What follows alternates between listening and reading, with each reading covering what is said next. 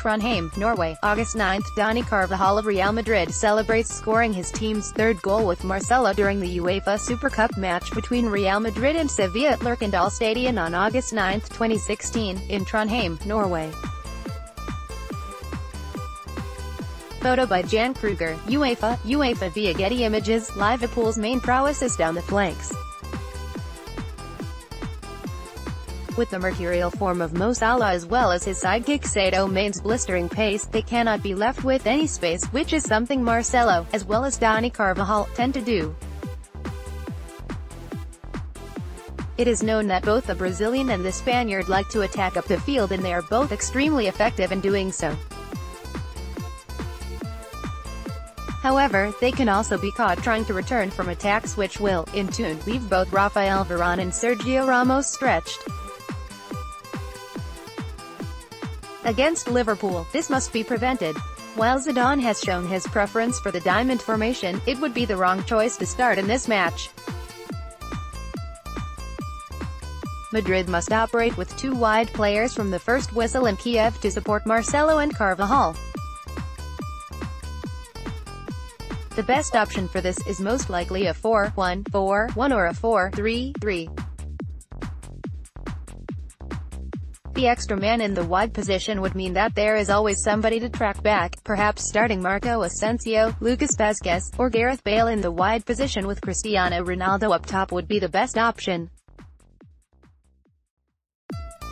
While this means Isco would likely have to sit deeper than usual, it would be the best option for controlling the flow of the game and also nullifying the wide threat posed by the Merseyside outfit.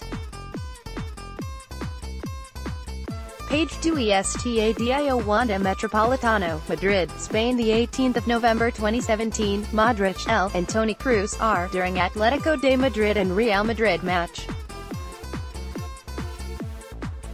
No match, 0-0, between Atletico de Madrid and Real Madrid. Photo by Jorge Gonzalez, Pacific Press, Light Rocket via Getty Images. The midfield battle is perhaps the most key aspect of the final. Successful control of the midfield will make or break the game for Los Blancos, and one thing that is abundantly clear is that anything less than a three-man midfield will end in disaster. More from the real champs. Liverpool's midfield is not the most technically sound, however, it is effective. With Henderson sitting deep at the base of the midfield, he is supported by the everlasting efforts of Wijnaldum and Milner. The main target of that midfield should be Jordan Henderson. Should the Madrid midfield manage to shut down the man from Sunderland, they will then minimize just how much effect Wijnaldum and, more importantly, the record-breaking assist maker, James Milner, have on the game. Henderson has improved greatly this season in picking his passes and timing his tackles to break up the opposing team's rhythm. Against Manchester City at Anfield, he completed 2 tackles, 1 block, and 3 interceptions.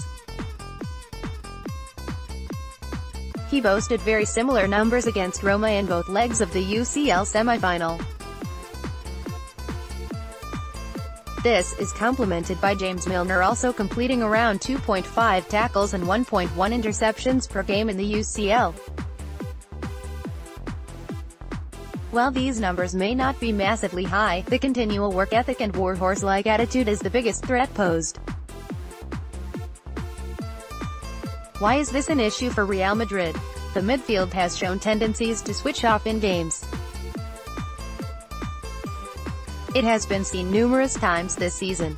Alongside the midfield continually being aware, positioning must be disciplined. This mainly falls on Casemiro, who can often be caught out of the field and failing to track back.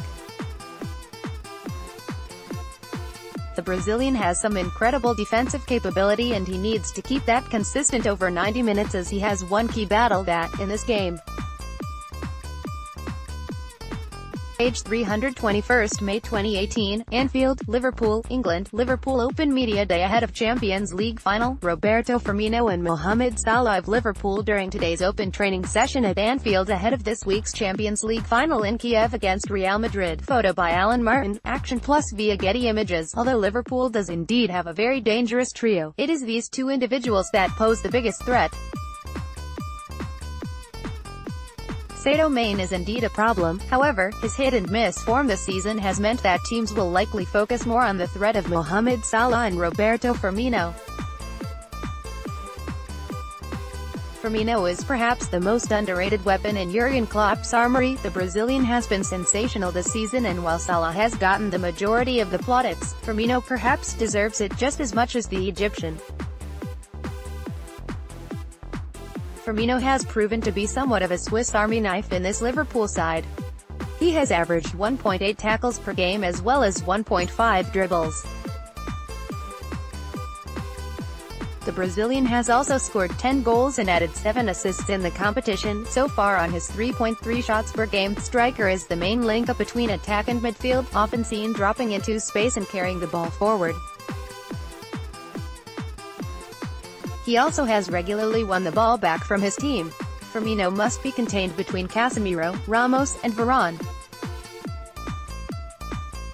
If given too much freedom, the Brazilian will be the orchestrator of destruction for Real Madrid.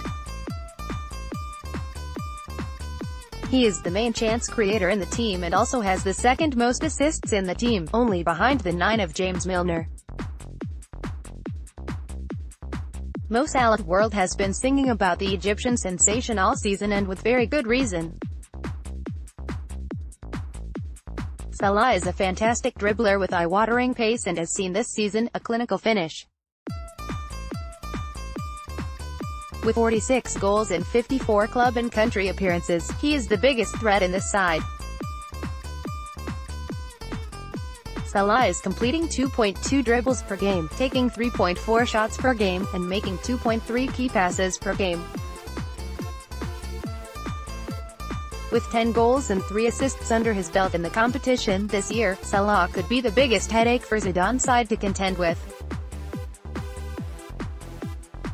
However, the team has faced the Egyptian previously in the run-up to the final in Milan a couple years ago. Yes, Salah has clearly improved since, but Ramos has shown the capability to stop the Egyptian.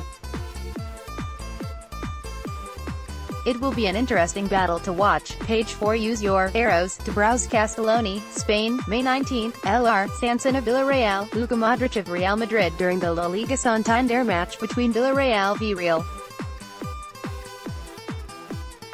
Madrid at the Estadio de la Ceramica on May 19, 2018 in Castellón, Spain. Photo by Jeroen Musen, Socrates, Getty Images. Real Madrid has shown on countless occasions this season that they can play some genuinely great passing football. It was seen in the equalizing goal against Bayern Munich in the semi-finals. If Pep's MCFC or Barca had scored this, you'd never hear the end of tiki-taka porn, Cruyffismo, total football, the beautiful game. But no, it was only Madrid against the German champions, so let's move on. Pic.twitter.com/oneswalkedshoe, MAJ, @ultra. Suristic, May 3, 2018 Liverpool has shown weakness when starved of the ball and forced to sit and defend deep. It was seen in the first leg against Roma. Despite being up on the scoreboard, they decided to sit deep and absorb pressure, which didn't work, leading to 2 conceded goals. It was seen in the return leg as well, as they were unable to contend with Roma's pressure when they decided to sit back. This led to errors in the way of leaving gaps and not tracking opponents. Real should also consider attacking Liverpool on their flanks. We've seen Liverpool struggle with their defending of crosses and set plays, something Madrid is very good at.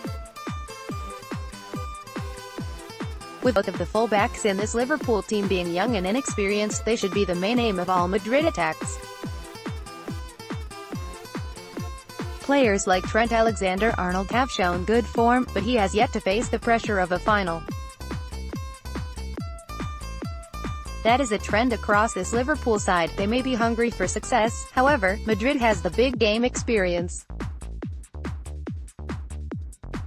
Just when you think they've met their match, they turn up and blitz a very good team. We have seen it all through this season.